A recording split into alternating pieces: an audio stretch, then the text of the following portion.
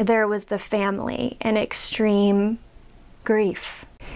And the mother looked at me, and I'll never forget the look in her face, where she said, we need to fix this environment. It was like, let's do this. Let's create the space. We just locked eyes and we're like, we're doing this. It felt as if I was walking into just right where I needed to be. This is the Ruby Hour.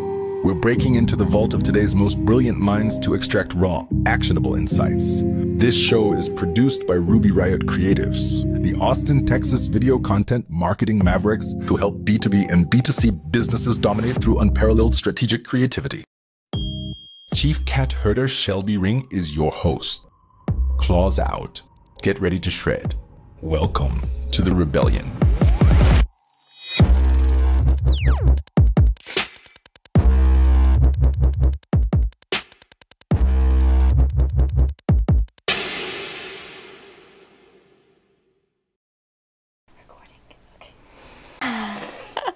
Okay, checking this angle.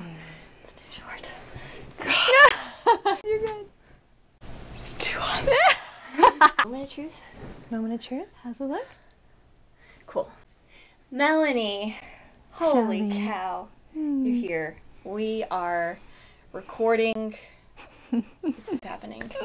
So, I always like to start an episode off with introducing who are you to me in the world. So you and I met from, shout out to Meadow Coffee and Tea. Yes. We were just enjoying our coffees, and I noticed that you had a nutmeg grater, like a baby cheese grater, on your table, and I thought it was the coolest thing, and strike up a conversation. You just came back from Indonesia, and that was such a token of a chapter of your life. You were just relishing and living in a bit of nostalgia with nutmeg. So we met because of your funky little cheese grater, your nutmeg grater. Yeah, for sure. So speed up and recognizing we both love free diving, scuba diving, the underwater world, our adventure gypsy souls.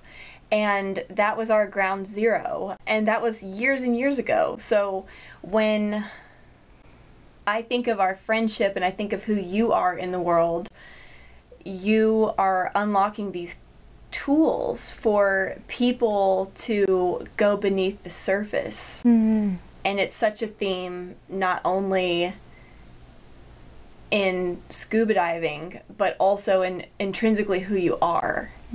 So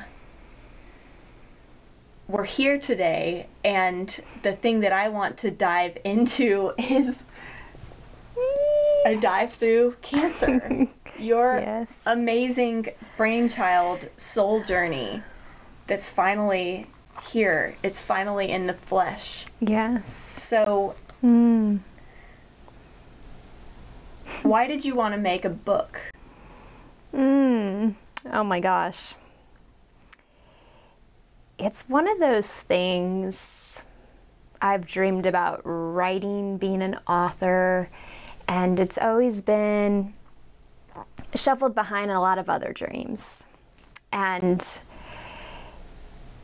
before this whole experience happened, which allowed me to go deep enough to write a book, I had been writing scientific papers, and I had gotten published with those, and it felt so good to put something in print for others to read.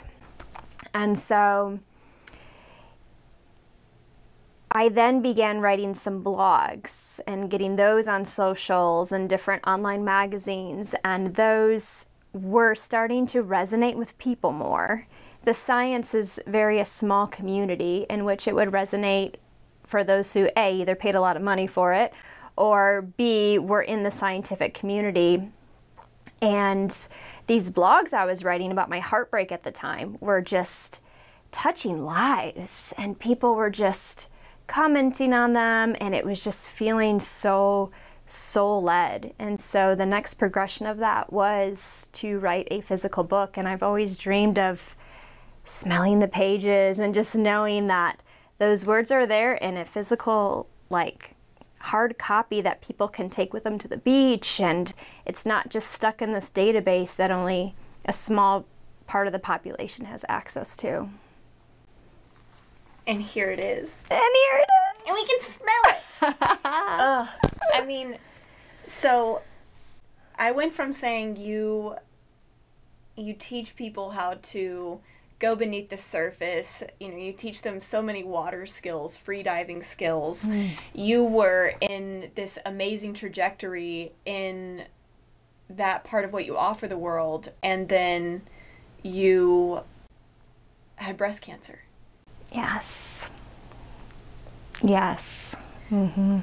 I remember sitting at gala desserts and having that conversation by the window, and you were 35 at the time, and it completely blindsided your world.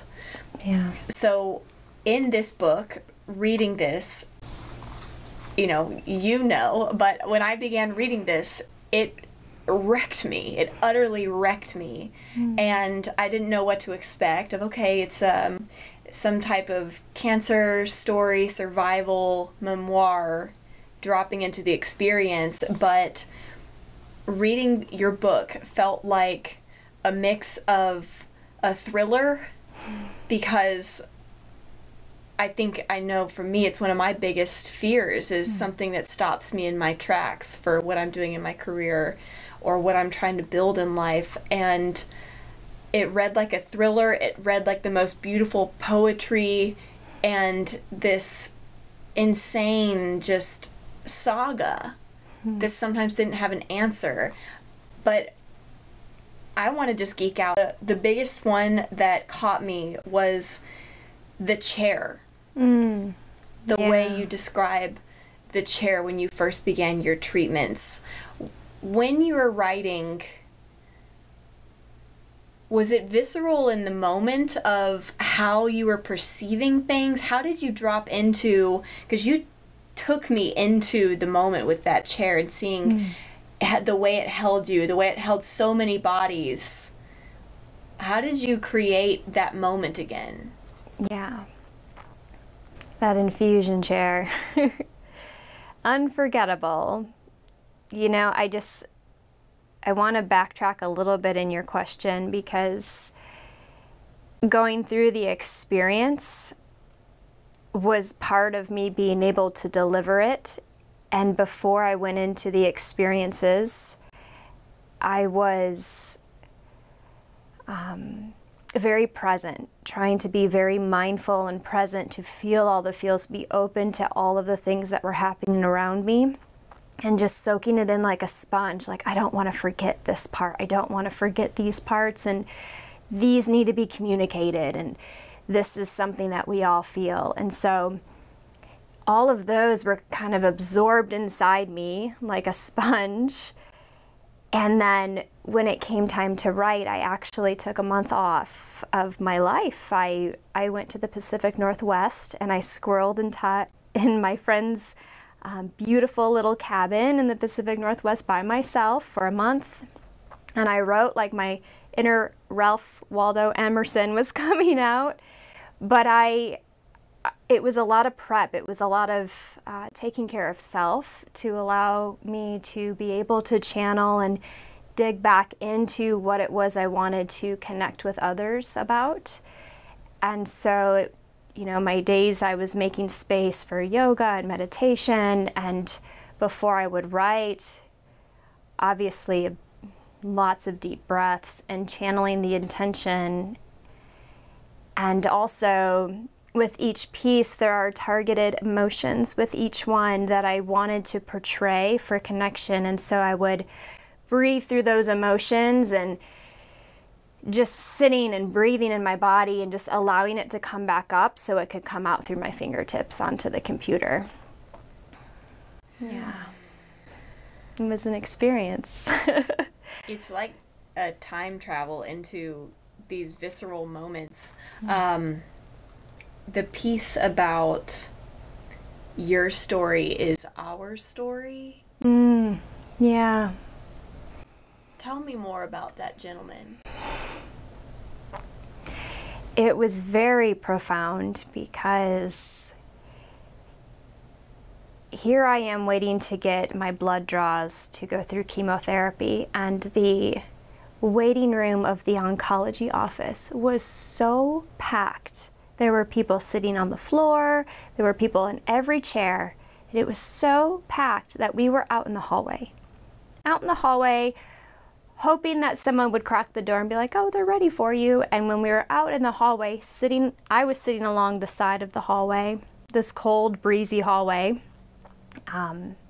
There he was, and we locked eyes, and I still don't remember his name, but his story was so impactful, and it was just like a tornado in the hallway when he was telling me the story, and I just remember thinking, I will never forget you, because this is for all of us to hear, and I needed to share it, not just for him, because it's for all of us. It's a piece of all of us, and all of the things he was describing, he just poured his heart to me, and my body was like that sponge, just like, okay, this needs to be shared. Mm-hmm. Did you know in those moments the significance? Did you feel a substantial, like here we are talking about it, but in those moments, did you have an awareness of how profound it was? Yes. I didn't know I was going to write a book. That just felt timely in how it came to me as an opportunity. But yes, I knew when those moments were happening that there was a special place for them to be shared somehow, or a lesson in it for me, or it was very profound. It felt energetically just electrifying when these moments were happening. And being a witness to it was just so shooken. And it was such an alignment to be there to hear it. Like almost as if I was this messenger, or this, I don't know, this like floating entity going through these experiences, being like, what needs to be shared? What needs to be shared? And I wasn't thinking what needs to be shared. It was just coming to me, like you had mentioned. It was, yeah, these moments were just, whew. And when you're so sick too, I was going through chemotherapy at that time when some of these moments were shared. It really had broken down my ego so that I could receive that and hold space for it and just kind of file it away. What would you have done prior to that ego not being in a state of your guard was down, the ego was down? How would you have potentially interacted with that previously?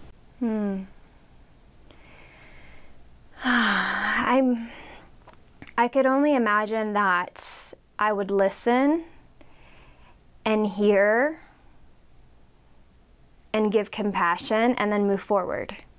And although I did those things, I received it in a deeper way.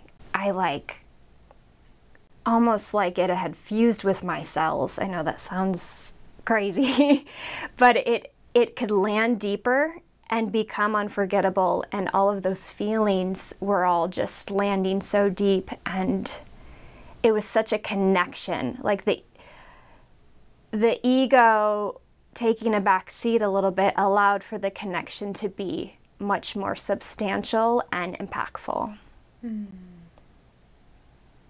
So cool. This is the most beautiful.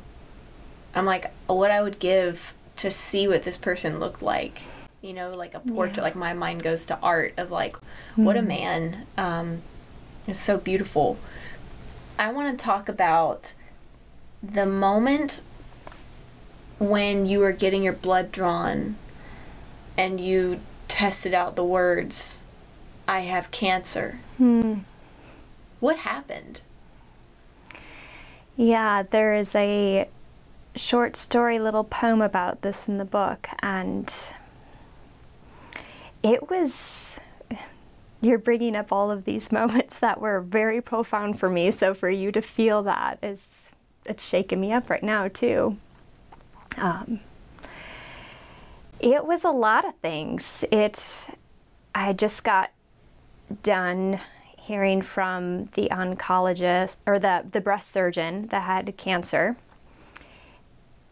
That was delivered the day before. And so I had just heard about the treatment required, and they just bombarded me with all this information. I didn't even know if I wanted treatment. I'm just like, okay, just listening to this, go get your blood drawn, see if you have genetic markers. So when I went down there, it was a separate office, and it was very cold. It was very, it's not a place you want to be. And even in doctors' offices, they're a little more welcoming, but this place in particular was just for drawing blood. And so we went back there, and this woman had prepped my arm, and I don't know what led me to say it out loud, but it was the first time I had said it out loud to somebody else, you know, other than my immediate family from the night before. And I said it to the stranger, who I had never said it out loud to a stranger before. And when I said it, like, she was prepping my arm, and the needle came out of my arm, and blood literally just decorated me and the seat and the room. And when the needle came out, it cut me all across my arm too. So I was cut with blood coming out of my arm because she still had the tourniquet on. It was just all the things. It was almost as if just this sonic boom happened in the soundscape when the words transmuted out loud, and just, it was very impactful. And she was thrown back and very apologetic and tears in her eyes, and yeah, prepped again. And we didn't speak after that. She just did okay, good luck, you know. It was one of those things where it happened, and let's move past it. And then you walked out like covered in blood, like, don't go in there. You know, I was like, yeah. Oh.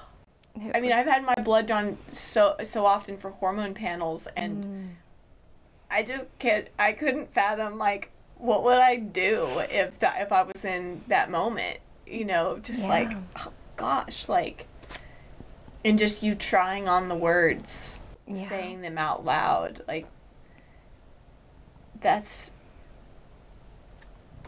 I was like, I don't know what to do with this, like. Yeah, that's how it felt. I mean, so you received that. That's how it felt for me, of, I don't know how to deal with this. That's, yeah, you received it. Yes, Shelby. What are some of the things, like, as I was thinking about speaking with you, what are the things you wish you knew about the breast cancer journey that no one told you? That's a wonderful question, and I wish I would have known that I would have to advocate for my health through the whole process, and strongly, and push for what I knew in my body to be right, what I knew in my heart to be right. There were so many times where everybody is overworked in the healthcare system, and you become forgotten even though you are a cancer patient. And these things happening to you, and you need to speak up and you need to advocate, and it's so exhausting, especially when you're going through treatments and going through surgeries, and it never stops. It starts from the moment it begins, from diagnosis, all through the financial pieces that no one talks about, through all of the treatments and surgeries and post-treatments and post-cancer care. It's something that is part of the endurance of the energy that's required that I didn't know had to be. You would think someone would help walk you along this journey, but you are your own advocate, and you have to fight for yourself. And I hate the word fight, but you almost, like, I didn't like the word fighting cancer, but you have to fight for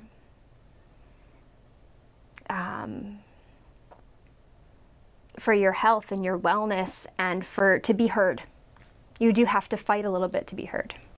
What are examples of, like, what would somebody want that would be like, well, I definitely don't want that type of care? Or, like, what are the things that they would push you along to do that are like, no, there's another option or route, or I don't want this, this would be better for me? What are some examples as someone that has no concept of the trajectory of treatment and the real care of it?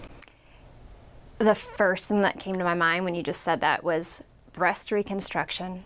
It was never brought up to me to go flat. It was expected that you'll have a double mastectomy and then you will get reconstruction, and here's how it goes, and you're so young that you definitely need breasts. So that's just how the process works. And when they first told me that, I was like, that doesn't align with what I believe in and what I stand for, and it just didn't fit right. And even with me saying, I don't think that feels aligned. I think, like, is there an option to go flat? Is there an option to not do implants? And they brought up the option to do the uniboob for a while, and then eventually, you know, that would come off, given my history and everything with the genetics. And yeah, it's just one of those things that it's expected, and unfortunately it's expected for a lot of women. So it's just patriarchal system of, and I don't even know if that's the right term to use for this, but it's expected of women to have breasts. And for those of us who don't want to endure those painful surgeries, you really have to stand up for yourself and voice what you need and do the research, which isn't presented to you. The first person I brought it up to, my breast surgeon, was wonderful. She had told me I was going to have a scar from the middle of my left armpit to the middle of my right armpit, all the way across.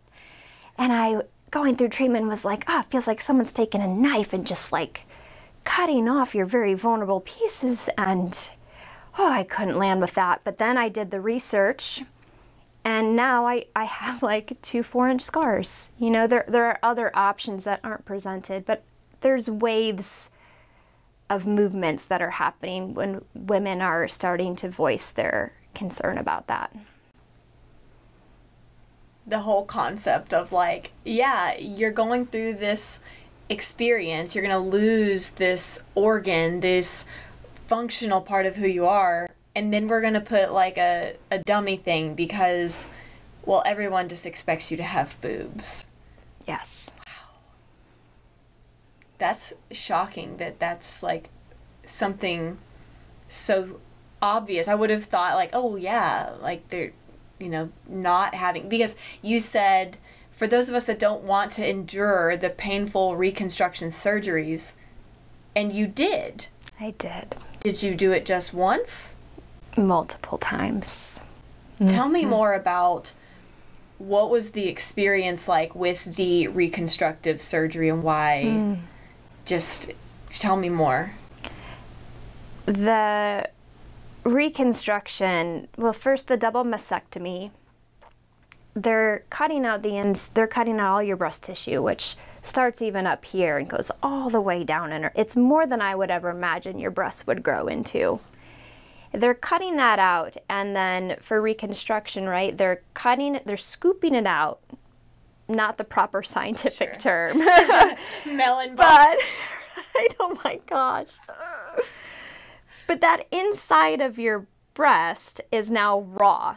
I mean, all the flesh was cut away from it. They've scraped it from the muscle and the bone.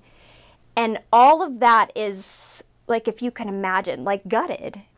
And so they're taking all that raw tissue, and then they try to put an implant in. And if the implant doesn't fit, they'll put what's called spacers in. So there are these little air balloons that they you regularly go in and they pierce them from the outside. They'll blow them up and stretch your skin so that you can fit implants in later. Oh. And the surgeon I had wrapped my implants in cadaver tissue, and so that it would help reduce that rubbing of the implant on the inside of all that raw cut out tissue. So on the day of the double mastectomy, which is a very long surgery, it's 6 or more hours, they're cutting that breast tissue. Multiple surgeons in there usually, and I'm just sharing my experience. I know everyone has a different one, but the implants wouldn't fit because they took my nipples. They made my breast pocket small, and even though I had small implants I requested, they still put those spacers in. So I woke up from surgery and I looked down and I'm like, oh gosh, now I have to go through another surgery because you can't end with spacers. Oh. So it's a little disappointing when you wake up and you're like, okay, another one will come. And then you're barely healed and you start going in for those skin stretching experience where he called them my air fills, like a tire. I'd go in there and they'd take this big needle and they would just shove air into them until you said, enough. Like you would feel it was a weird feeling because they cut all the nerves out, right? So you're feeling this like incredible sensation. Once your skin was stretched enough, then you go back into surgery, they put the implants in. And then in my case, I had complications with the implants, so they had to go back and swap them again. And it wasn't until that third time where I said I had enough. Just sew me flat, please. It sounds barbaric. Yes, and to think of, like that's the heart center, and to have all those hands in there pushing things inside and manipulating, and yeah, it is barbaric. It feels that way in my body. Tell me about how your process has been reintegrating into your body. Was it like, you ring the bell, I'm cancer-free, life is sunshine and rainbows? Wouldn't that be nice? Oh man, cancer recovery is, it's a different layer of the experience. And in my case, it was a longer layer, it was a more intense layer, and it was a deep layer. Chemo was its own beast, but that recovery is a lot of people don't talk about it. And I have severe cancer-related fatigue. And so I'm like so tired. You know, people feel tired from the flu or COVID. That's me all the time for the last 3 years. I have never gotten my energy back, which is deemed, a lot of people do experience that. So you've got the fatigue, and then all this attention's on you, and then it's gone. And so then you have this like feeling of isolation, and then you have this new body, and you're coming off all these medications that got you through surgery and were killing tumors. So you're kind of like detoxing the body from meds. You're trying to reintegrate into this new body while you're feeling this detox, and you're doing it and it feels so alone. And it's right now is the first, I'm 3 years out to celebrate my 3rd year cancerversary. So 3rd year of non-detectable tumor.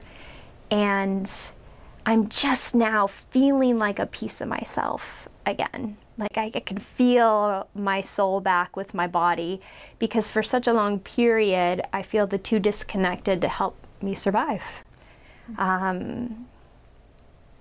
Yeah, so it's that part. I mean, there's depression, there's fatigue, and it's a different kind of depression. I've gone through those bouts in my life, but it's like you don't even want to wake up. And it's the endurance of that is so long and varies with everybody. So I think that's what was so shocking to me, was following your cancer journey from afar, you know, just a vicarious friend of how's she doing, where's she at, what's what's next? You know, always looking for those updates. Just what does life look like post cancer, post made it through, survivor, but like as you're describing, no one is talking about the re-entry to a new life and a new everything. Yeah, that's so true. And I appreciate this space to talk about that, because I'm not the only one feeling that. There are so many people in this world who have experienced cancer in some sort of way, and I feel a lot of them just experience it in silence and go very inward, and because it's so hard to get out of. And I have training of a yoga teacher. If I have these tools that I was gifted and had in my tool belt to help me climb out of the hole, and not everyone has those gifts or those opportunities or that experience to be like, oh yeah, I'm gonna meditate, I'm gonna go to Vipassana, I'm gonna do these things that help me feel grounded, I'm gonna seek out natural healers and explore holistic medicine. And I can't imagine, and I kept feeling that, like feeling others in this experience of, how are they getting through this? I mean, how? Oh. So, and yeah, so thank you for bringing that up and raising awareness for that. One question that I had over and over, watching your journey, seeing the updates, as a friend, so a non-family member, what advice would you give to someone that wants to support, wants to be there for their friend and their friend's significant other or their family? How do you navigate wanting to be helpful without being overbearing? Yes, I would say the first thing that comes to mind is to just do action. Especially while someone's in treatment and someone's in surgery and recovery, you're literally moment by moment, and you're just trying to get to the next hour, to the next moment. And for someone to reach out and be like, how can I support you? It's too overwhelming. So what really impacted me were the people that just showed up, the people that just sent a text, I love you, I'm thinking of you, and didn't ask for anything, in return. Just support energetically, and a reminder that you're not alone is so helpful. And I don't know, I can't speak fully for caregivers, but if there's some advice I could share with caregivers, it would be to let the tribe help the person, because a caregiver can't do it all. It's too big. It's such a support, a community uplifting of a person and support. And if one caregiver or two, however many caregivers there are, try to do it all, they're going to lose that connection with their family. They're going to lose, I needed support from the whole tribe. I needed my girlfriends there to watch Captain Ron with me. I needed, people there to remind me of fun times diving, or just little snippets of memories, and maybe a little goodie here or there, a surprise at my door, or just those things, at least for me, were so supportive. Tell me about your relationship with death now. How do you see death? Yeah, it's definitely, again, like an onion where the layers have unfolded. And before this experience, I thought I was close to death, that I was very intimate with death because of my traumatic upbringing and some of my experiences. And then cancer, going through that experience, had shown me, oh, you really aren't that close with death, or you think you are. Hey, goodbye, ego. Let me show you. And it definitely, my experience with death has evolved. And to feel every cell, not every cell, but to be able to feel the variety of cells and the wholeness of your body die during chemotherapy was such a unique experience. And you really do, you like feel like you die or you're about to just cross over, and then you come right back. And so it's this constant feeling of death and rebirth, death and rebirth, death and rebirth. And even with surgery, like you go under for surgery, you think, oh, I may not wake up. And then you wake up and it's just, it has definitely changed. And even so, it's one thing that's really struck me as interesting about this journey is that, you know, death is something we all have in common. We're all going to die, and we don't know how we're going to die. And the thing about cancer is they tell you you're going to die, or you know you're more likely to die because of this situation.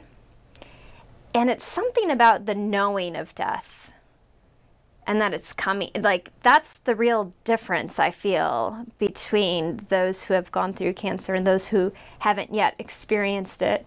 And yeah, that's just an interesting thing that I've been playing around with in my mind about that.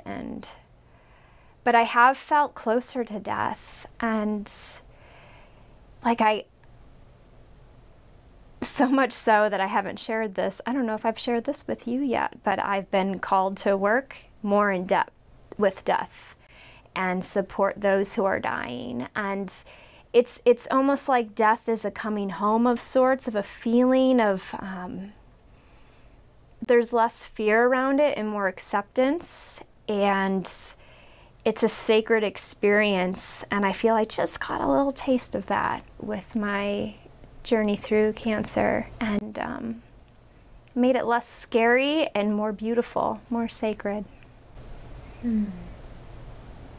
How has life become more beautiful because of death? You notice the small details, and I was always a detail person, but you not only notice them, you feel them.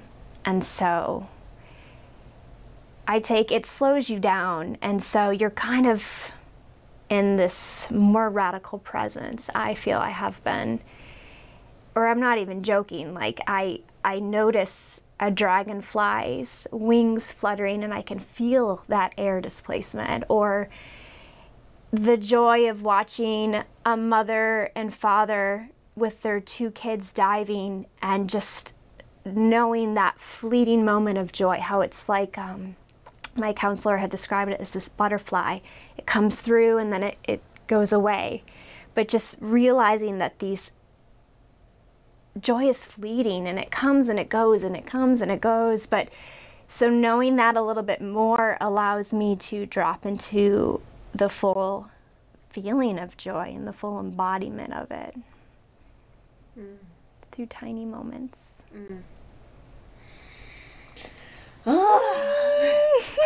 Wow. What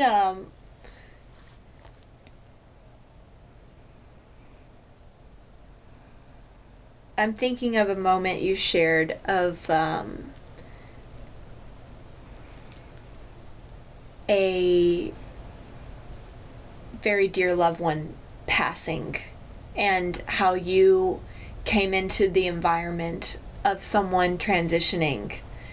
And can you share as much as is appropriate? But when I think of this moment, you changed the atmosphere of that moment for this person and for their loved ones that were still here. Tell me how that ties into your experiences, and please feel free to expand on whatever to build context. Yeah. Oh. So this moment, the person this moment was happening for didn't experience cancer, but had experienced some really radical treatments of chemotherapy to undergo stem cell treatment. And so that experience of chemotherapy, that experience of death and rebirth has always been something that had connected the two of us. And this person, or she was nonverbal. And so it's one of those things we always energetically shared in. And we almost bonded over it, the sharing of my experience with chemotherapy with her. She was one of those people in my family that could really understand what it felt like to receive infusions and experience those things. In fact, I had her picture of her undergoing chemotherapy next to my infusion chair as inspiration. If she can do it, I can do it. But yeah, it was time for her to transition, and it was just, I had walked into the room and we all knew it was happening, and hospice was there, and it felt a little chaotic at the time with the oxygen machine going and music playing, or TV was on, something was on, and it just was loud. And, you know, there was the family in extreme grief. And the mother looked at me, and I'll never forget the look in her face, where she said, "We need to fix this environment." It was like, let's do this. Let's create the space. We just locked eyes and we're like, we're doing this. Because she was, you know, holding the person. And so it felt as if I was walking into just right where I needed to be. And so the ambiance was set, the music was changed. I brought in some nature, brought in some grounding elements. It set the smell, like setting the space so that this sacred moment could occur and everyone could release. And then that was a small piece of it, you know, of surrounding this person in love. But there had to be that space to allow a release. And with the chaos going on, it just wasn't open yet. And I really think that my experience through cancer and all of that had brought me from entering a space like that in the past, where I'd be like, you know, especially because it's one of my family members, extended family members, and to a space of, I know what this is. I know where we're going, and we know we're going to do this together, and we're going to treat it as sacred, and we're going to celebrate you. And so it was, I'm not sure I would have been able to get there had I not had those experiences. It was the most alive I've ever felt in witnessing death. It really was. It's such a beautiful thing. I think that, oh God, that story fucking wrecks me. I think when I look at your life trajectory, I just couldn't have thought of a better path for you to be a dweller of the deep and a dweller of the darkness. And when we were fucking sitting at gala desserts, you were like, I feel like I'm getting called to the depths. I feel this call to the deep, to the darkness, and I just don't think it's by happenstance. And it's like, you were saying things like that before you even went through the journey. And I just think that, you know, this story you just shared about how you were able to help make a bridge more beautiful is such a a gift of your lifetime and with their lifetime and the other loved ones that were involved. And you're using language like it wasn't open for her yet. Like the portal or this sort of crossover, the environment wasn't right, so it wasn't appropriate for her to be able to move through. I think that environment, because I think of, I mean, my upbringing, the joke that I say to myself, like nobody else, I'm like, you know, the joke we say around my house, but we didn't go to Disneyland. We went to funerals. Like my whole family lineage, everyone was dead by the time that I was 11. And so like all of my immediate loved one, except for, you know, my aunt and one cousin, going to so many hospital rooms and funerals, and just that was my you know, childhood to teenage years.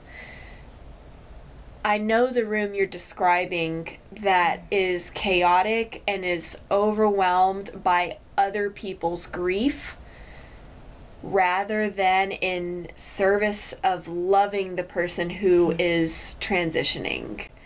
And this story that you share is so profound to me because you had the eyes to recognize, how do we shift this to, you know, how do you shift it to love? How do you shift it to being in service? Not, I'm about to lose my partner, my best friend, my me. And instead being like, instead of what you're about to lose, don't you want to just cherish them right now? And what's the most beautiful way you can do that? Bring in some nature. Turn the fucking TV off. Make it beautiful. Make the sounds. Make it you know, your senses oriented with something that they enjoy, whether they're conscious or cognizant or not. It's such an incredible story that it lives rent-free in my soul forever. You know, it's just the way that this journey you've gone through and the hardships that I can't fathom. You know, no one else knows what it was like to be in your shoes, in your toes in those moments.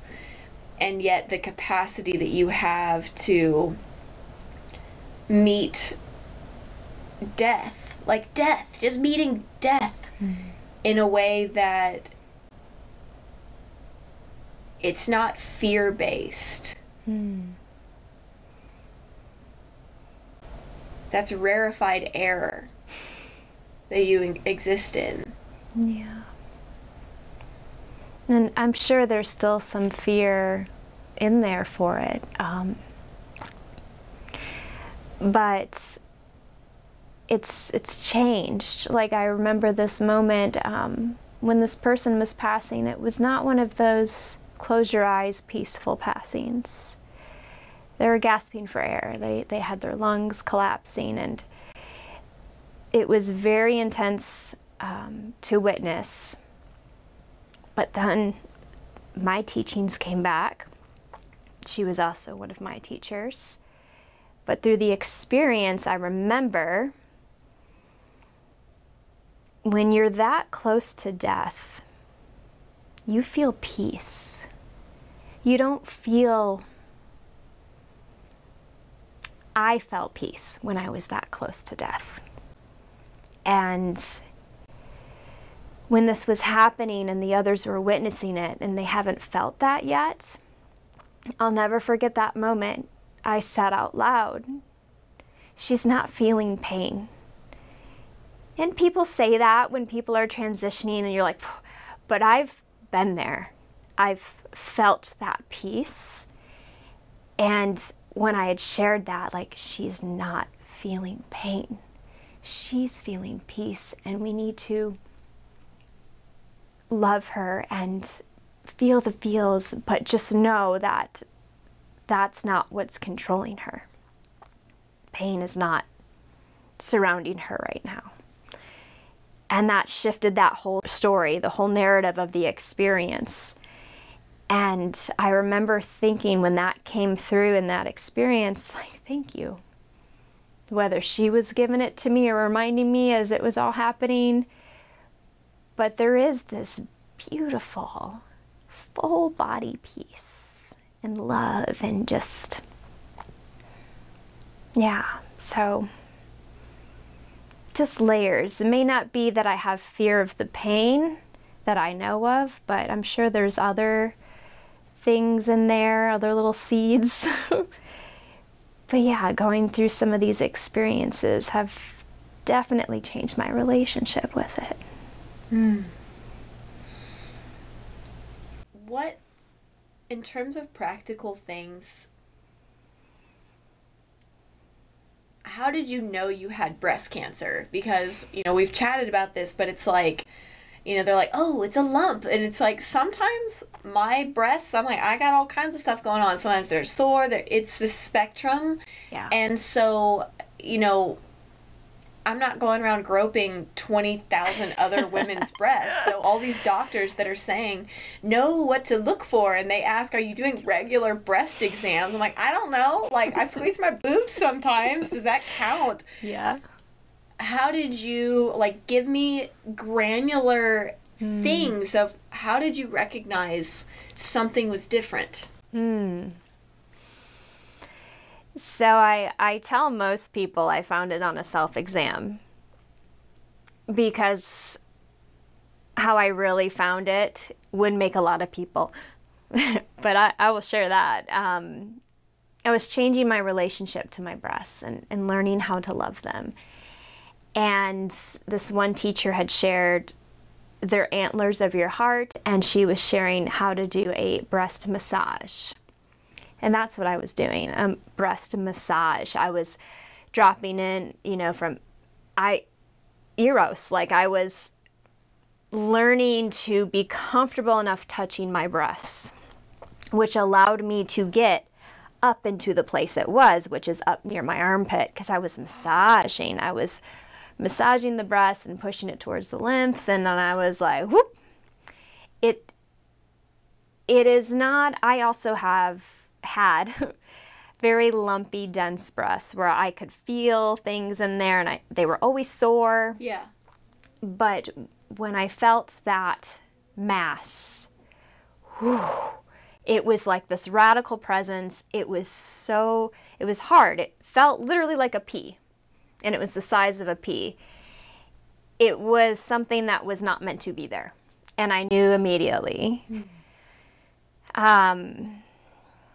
I went to work that day, and actually I have a friend who's a PA in town, and she's wonderful, and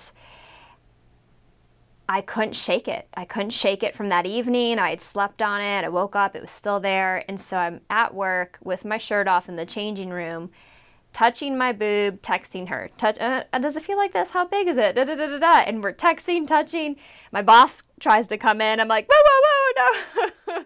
Don't come in, something's going on. But I had many doctors, or a few doctors, tell me that it was just a cyst. I'm overreacting. So I'd let it be. They're like, okay, cysts are round, you're young, you're 35, you don't have cancer.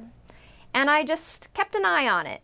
You know, I kept an eye on it, just kept feeling it, seeing if it was changing. And then it did. It all of a sudden just started growing very quickly and getting really sharp. And once What do you mean sharp? What do you mean sharp? Almost as if like you have knuckles. Like instead of being a smooth ball, you've got these knuckle feelings, and you can kind of feel the bumps on your knuckle. It was like that. Wow. It was bumpy. And the cyst went from smooth to like sharp like that. And it went from the size of a pea to 3 fingers wide. Oh. All less than a year. Wow. So that was over the course of a year. Yes. I waited. So the pea. The pea grew. Wilma the tumor. May she rest in peace. Yeah. But yeah, and then when I saw it on the ultrasound, you know, I have a science background, I saw it wrapped in blue and red, like it was feeding itself. It looked like a heart, and it had the veins and arteries wrapped around it as if it was kind of like from space. You're like, what is this alien inside me? But I knew immediately, and all of the people that were working at the breast center, they said, who told you this was a cyst, with tears in their eyes? And they're not allowed to tell you the results. And I'm like, many doctors told me. And they gave me the "you can win this fight" speech without telling me it was cancer, and then closed the door, and I was left alone in this hallway like, what just happened? What just happened?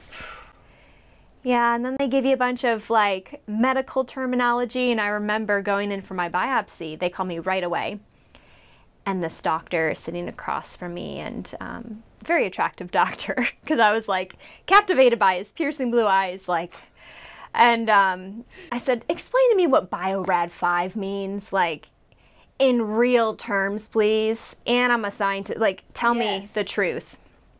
And he's like, he told me the truth. Like, you know, we hadn't even done the biopsy yet. He's like, BioRad5 means it's basically, we almost know it's cancer without just checking the box that we tested it. So, yeah, those are some snippets of that. That's wild, the knuckles, the sharp, the transitioning like that. Mm-hmm. So knowing what you know now, and the P identifying this shape that's unusual, what would you recommend if someone was in that scenario now, knowing what you know, what would you recommend to do different? I don't think I would do anything different. At the time, I didn't have health insurance, and I was trying to figure out how to pay. You know, these tests are expensive. They're so expensive. And most people, you know, we're grinding, and we're not thinking about spending thousands of dollars to have these tests when we're in our 30s. I mean, let alone women now are getting diagnosed even younger than that. I feel like a more geriatric diagnosis compared to some people I've met in the facilities. And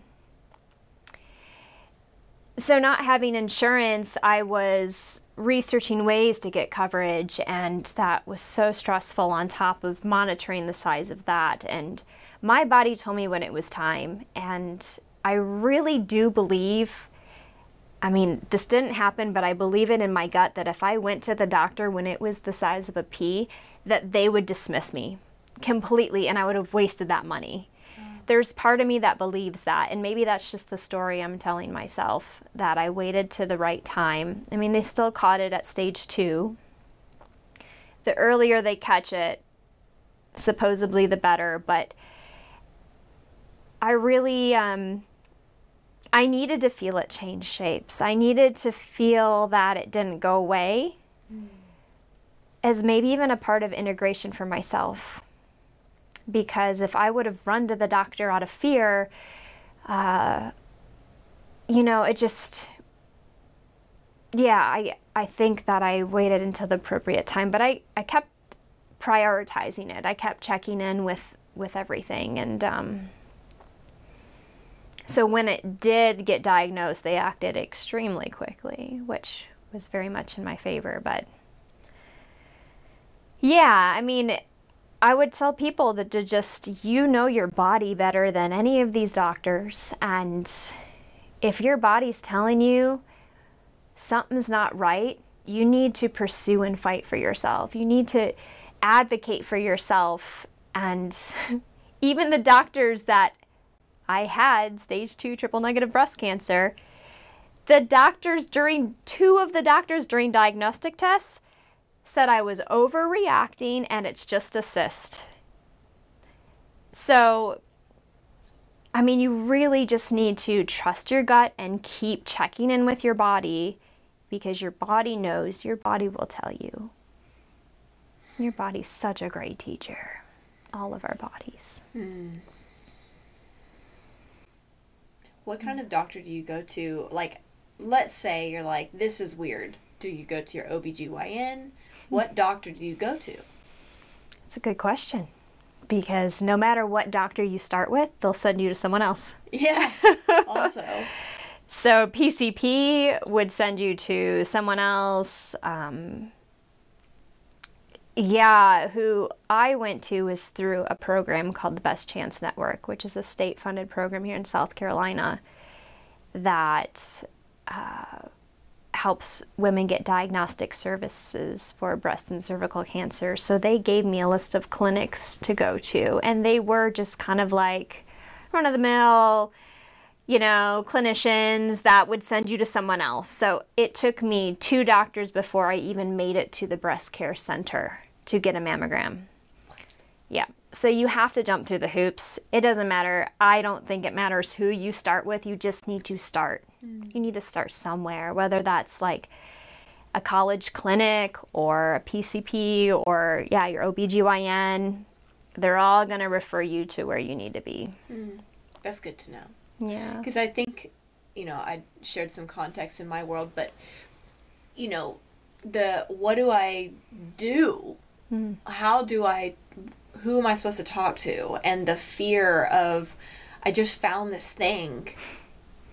How many minutes do I have? Does every minute and every moment count? Just that intensity of if someone, listening is like, I think I found this thing, or I'm concerned. What's the practical process to, I just think for women our age, there's not a ton of things that are baked into our culture yet to empower people that are in their 30s for here's the actions to take and the things to consider. Tell me about being bald. Oh, being bald. You were a big part of that, making that experience so beautiful for me and so sacred. And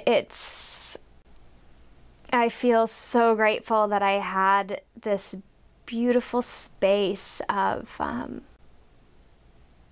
beautiful people such as yourself that were there for the transition and documenting it and sharing it with the world in such a beautiful way you do.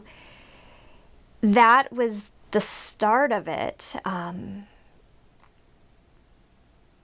I wanted to feel the whole experience. So a lot of people cut their hair first and then shave it. And they told me I was going bald, and I would still show up to infusion. Like one day I curled my hair and he's like, Melannie, you're going to lose that. I'm like, I'm going to love my hair while I have it. But that one infusion I had, afterwards my entire scalp felt like fire, like burning, intense fire. And I felt all of the root of my hair just drop, like go limp. My hair was still attached. I had quite long hair, and I knew after the first infusion, like the detachment process was already beginning of losing the hair. And then the second infusion, my oncologist reminded me, you're losing your hair this cycle, it will fall out. But I still held on to it, thinking I want to feel what other women and men feel, or other people feel, when their hair falls out. I've never experienced that other than heavy shedding. So I left it, and I had you guys on call, and I texted my team that was doing this hair cutting experience. Like, if it lines up magically for us to do it, let's do it, but let me tell you how I'm feeling. And it started falling out. It started falling out in just like super heavy shedding. It's funny, I would wake up in the morning and look at my pillow and be like, is all my hair gone? I would have nightmares about it because it was such a piece for me. It was really hard to let go of my hair. And I was very attached to it. But then it was falling out so much, like it was just, you would do this, and because I had long hair, it would just keep coming. And so I'd have to like spin it like you were spinning spaghetti, and to make sure you didn't lose any, and I was collecting it in a bowl. so I can monitor how much I was losing. Mine didn't come out in patches. It was just like all falling out. And there was so much in the bowl that I had lost at least a third, maybe half of my hair volume within a 24-hour period. And so that's when I had messaged you all that it was time and I was ready to get rid of it, because it was just at that point, just, I had felt it, you know, I'd felt what I needed to feel. When they cut my hair, Jeff from Lava Salon made just such a fun twist to it, giving me new styles to look at. I was like, I want to have a mohawk. He made me into a mohawk. You remember that? The Euro style. Yeah. It's like very fetching. Yeah. Oh my gosh. I wasn't expecting that, and I wasn't briefed that he was doing all those. So every time he brought out the clippers, I was like, I'm gonna be bald, I'm gonna be bald, and then I would have a new hairstyle. So that was fun. Darling, you look so good. Yeah. That was so masterful. Yeah, and you got to cut off a ponytail too. But hearing your experience with your hair, you had done something similar and a transition. It really stuck with me as strength. And those last clips, I remember you captured like the tear. Of course, there was this sadness, but there was this huge relief that I wasn't expecting. It's, you know, you're waiting for it to drop and you're stressed out about it, and then it happens and you feel free. You're like, oh, it's gone.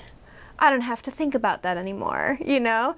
I'm gonna rock this bald head now and be grateful that my mother had a C-section and I don't have a cone head.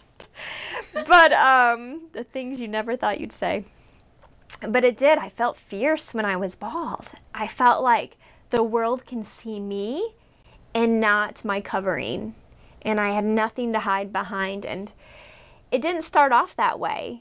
You know, when I got bald, I was a little bit of woe is me, you know, and still little pins were coming through and really painful. And my partner would shave them off. And I was just kind of like head down about it. And then this woman, she was this cop, and she saw me bald, and she goes, don't you feel fierce bald?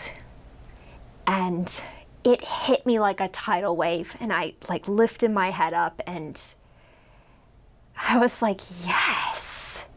And it was the moment that narrative changed for me, was that interaction with her. And I can only imagine what her story was, because if she felt fierce bald, you know, and because, I mean, she was the driving force of, okay, let's get fierce with this. Let's change the story. It's not, oh, woe is me. It's look at me. Look at what I'm learning. Look at what I'm venturing through. And look at this chemo working. Like, yeah, let's get our warrior hat on now, because no more pity party. And it really is all about the story you tell yourself, and I needed that reminder. So amazing. Oh my gosh. Melannie, how can people find your book? It's available on Barnes & Noble. Oh my gosh, it's weird saying that, right? Amazon, my website. Which is? MelannieBachman.com. Right, spell it out loud in case people are listening. I'm named after 3 grandmothers. It's Melannie, Melannie, Bachman, like the composer, BACHMAN.com. And you can find it at a special price for those who go to my website or on my social media. I'm on Instagram at Melannie Bachman, and there are links there where I can send you to the publisher and you can get a special cost on it. Beautiful. And yeah. Well, any final thoughts? Anything that you'd want to share for anybody that's going through their own cancer journey or have a loved one that's going through that? Anything you'd love to say?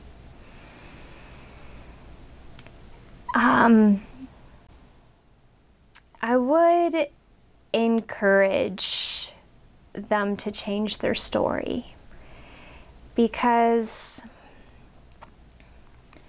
our minds are so powerful, and if you change the narrative, you change that story you're telling yourself. I had this lesson from this little bug on my windshield the other day, and it's been so true through this whole experience of what story am I telling myself? Am I choosing to believe this is terrible? Oh, why me? I'm so afraid.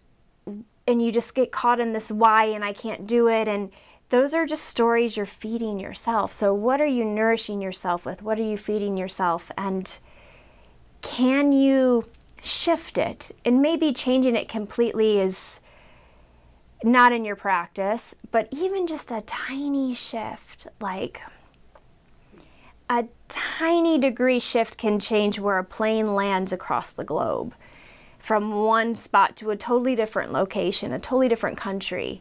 And so,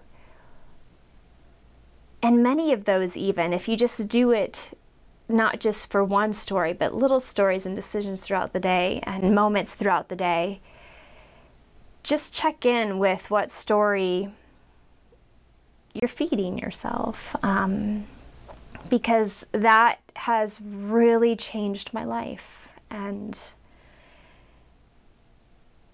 I could just hope that if we all add that into our practice a little bit, that it would help encourage and inspire others and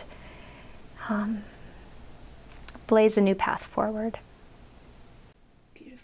Thank you. Thank you. I love you. I love you so much. Thank you for everything. Now let's make a massage video. Okay.